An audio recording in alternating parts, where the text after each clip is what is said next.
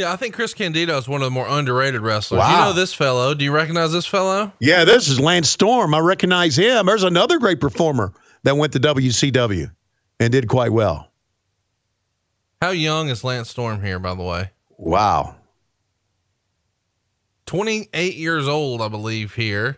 And showing a little respect to Chris Candido. How would you describe Lance Storm's hairdo right here? That would be a cocktail.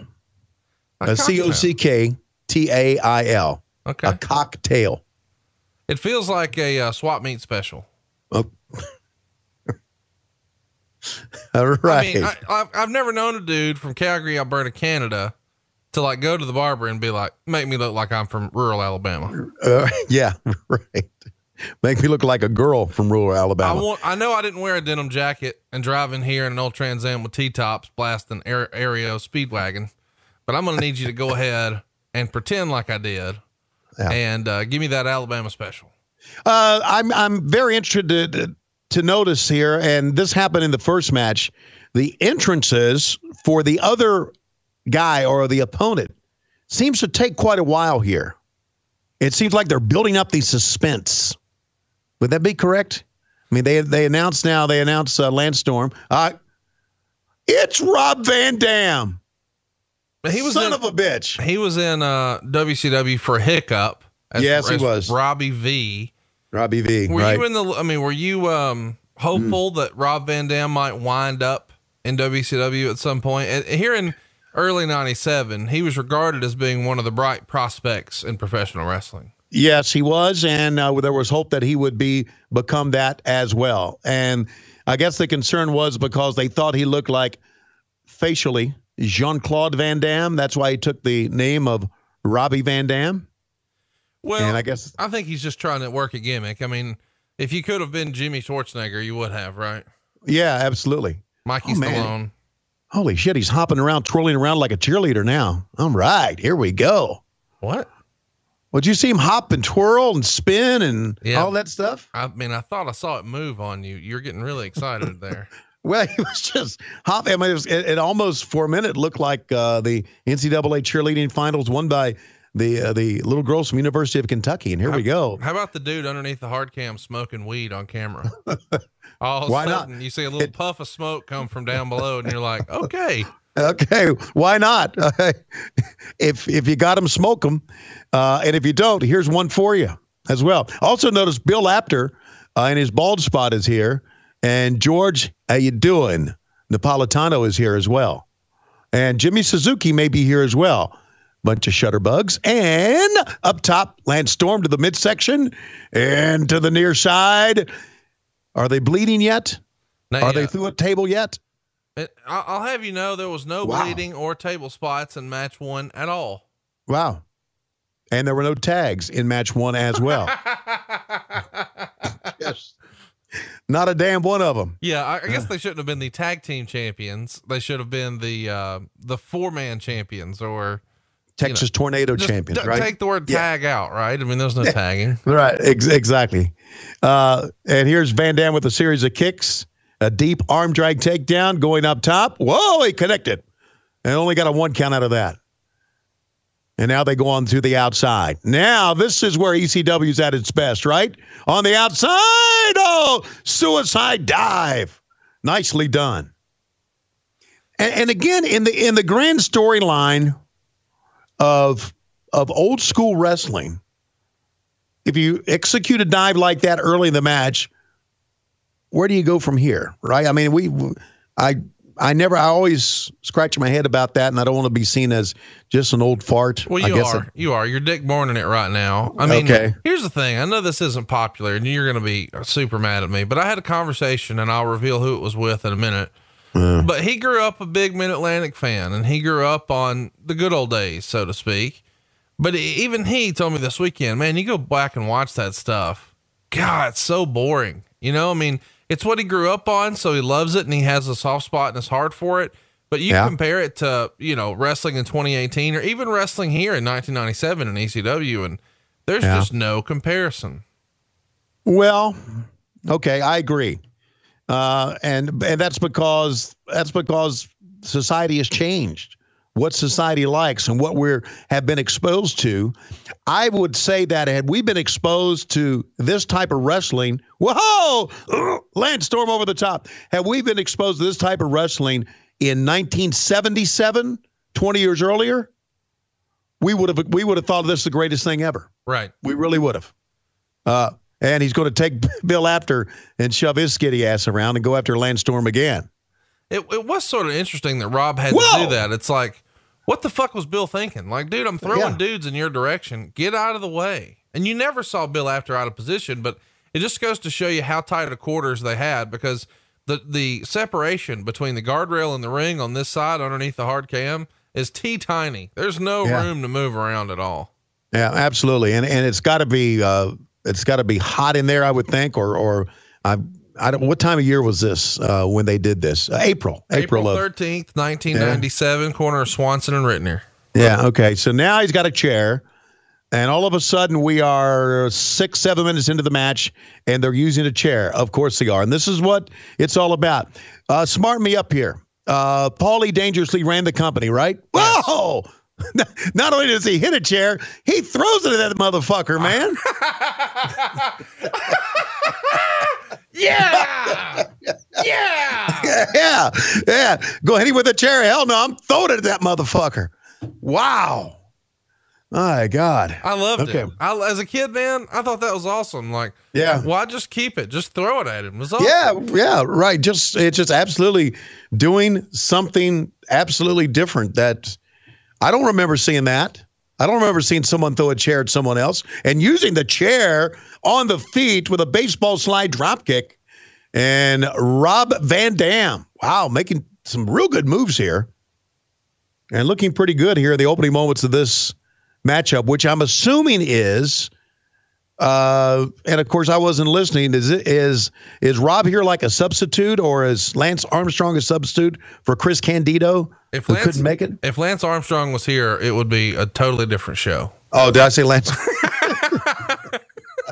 Look at this. Oh, I pancaked him face first. Here's the difference too. Lance Storm never doped. No, he did not. Lance Storm is as clean as a whistle, unlike Klondike Bill or Lance Armstrong. Up on top, Van Dam with a big splash. And he doesn't cover him.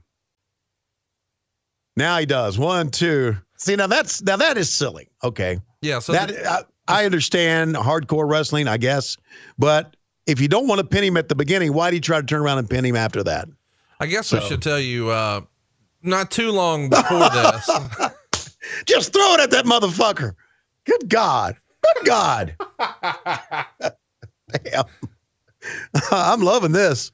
I'm glad Lois is not watching, because she may end up throwing a chair at me one day. Good God. Holy shit. All right. I'm just kind of sitting here waiting. What the fuck's going to happen next? There you go. Jab it in his eye. All right. Don't know what that was about. Okay. Left it down for his opponent to slam him face first on. I got it now. I got it. I don't know about you, but man, I'm out of breath watching this stuff, and we're only like 10 minutes into this match. Man, I've seen this pay-per-view so many times. You know, at the time, they were not on all pay-per-view systems, so I couldn't get the pay-per-view. I had to convince a guy that my dad worked with to order it, and with the promise that I would give him the money for it. Just order the damn pay-per-view and bring me a VHS. So I got to watch it on April 14th, right after school. Handspring by Lance Storm, and he's going to go up top to connect with Robbie Van Dam, and a great forearm shot off the top. There you go. Cover, hooks a far leg, and got a 2 count. I do need to say, interject something here if I can. The debut of MLW Fusion is coming up this Friday on BN Sports Network, and I was amazed. Maybe you won't be, but I was amazed at how many holds I had forgotten and maneuvers I had forgotten. So I'm sure there's going to be people out there saying, Schiavone didn't know shit. Well, guess what? You're right. It's going to take a little while to get back into it. Well, I know people are excited to see you back in wrestling. And I guess we should tell everybody that BN Sports is actually on DirecTV. So if you've got DirecTV, you probably have this channel. You can find out all about it on the MLW Twitter feed or of course, MLW.TV or anywhere you find MLW news. You'll be able to sort of keep abreast of all the different ways you can watch it. But it's a big deal whenever a wrestling promotion gets on TV. There's only a handful of those doing it. WWE, of course, Lucha Underground, Impact, Ring of Honor, and now MLW. So support Tony, support MLW, support independent wrestling. Court's going to be hot that I called it independent, but it's not WWE, but still it's going to have a big time feel to it because that's what Court does. Yeah. And he's doing a great job with it. And, it's going to throw it at him again. Why not? Oh, and he crowned him with it. You're right about calling independent wrestling. I mentioned independent wrestling and on one of the matches, and there's a 2 count, and Court said to me in his great best Vince McMahon voice, "It's not independent wrestling, goddammit. It's MLW." I said, "Okay, thank you, little Vinny." Did he say "God damn it" too? Yes, he did. That's awesome. So by the way, I guess we should mention Lance Storm just powerbombed this motherfucker on a chair. Yeah. And then leg dropped him off the top onto the chair. They're pulling out all the stops in this, and it's just the second match, Tony. Second match, and this is what hardcore is all about, Conrad Thompson. Back elbow and a standing switch. Why not a standing switch after all this shit? And Van Dam tries to kick out of it. Lance Storm, a nut shot. Right in the dick. I guess nut shots are legal in hardcore wrestling. Is that correct? They are. Okay, very good. Oh, he fell down. Oh, he completely missed. Absolutely completely missed. And the fans chant. The fans are chanting, you fucked up. You fucked up. Can you imagine if they tried to chant that shit at Ole Anderson in about 1984? Oh, God. He would have gone out in the crowd and grabbed one. Smallest guy he could have found, but he would have grabbed one.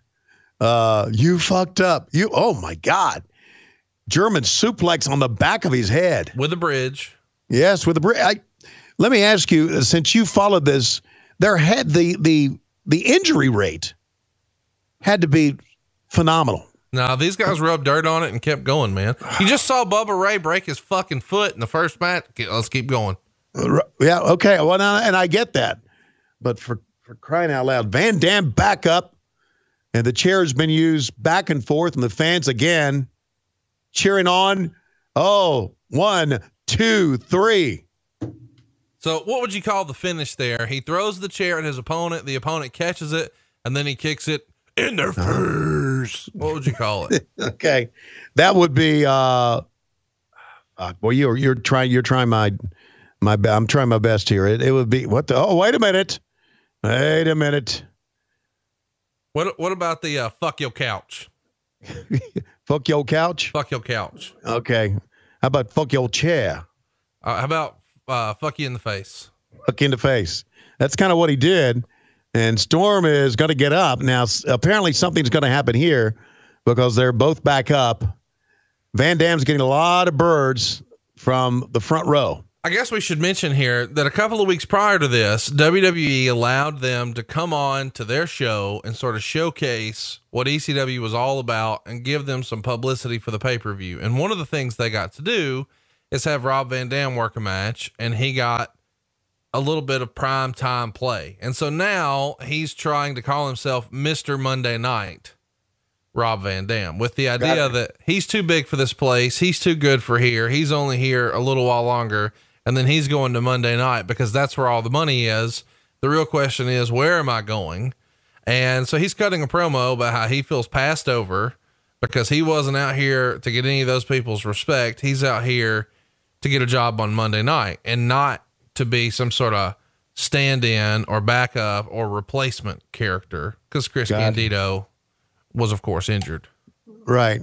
And so that's why the fans are popping him the bird, because they're pissed off because he's turning his back on EC fucking W. Yeah. They say that he turned his back on the fans, much like Bruce and I did when we got a network show. Right. Absolutely. You did. Well, I mean, you turned your back on the fans too, because now you work for MLW and you're on cable calling wrestling again, and you've turned your back on us, Tony. How did I turn my back on you guys? Well, how did I turn my back when I did something for the network? Well, because you you sold out to. Oh, you're working for free down there? Yeah, you sold out to the evil empire. You see? Well, Court's trying to build an evil empire. Well, he ain't got it yet, but you have sold out to the evil empire. I'm still doing the fucking shows. I'm on here naming finishing moves the fuck you in the face. I mean, I don't know how much I've sold out. Okay. I'm just, now have you, on social media, have people say that you're selling out? Oh my gosh, so much. Hey, so there's a famous row of fans here. You got the Howard Stern guy. You see the Howard Stern fan?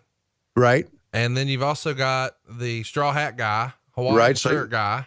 Right. And one of those guys is Mike Johnson, who works for PW Insider, which is arguably one of the biggest wrestling news sites around. It's in the same conversation with a Dave Meltzer, Wade Keller, or WrestleZone, or whatever you're into.